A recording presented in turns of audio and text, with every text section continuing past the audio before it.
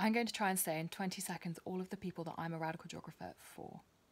Children being exploited under child labour regimes, refugees denied dignity and basic human rights, people used as slaves or for human trafficking, ethnic minorities experiencing systemic and systematic racism, women and LGBTQ plus groups being discriminated against, environmental and climate refugees, Indigenous communities and those with health conditions exacerbated by their environment.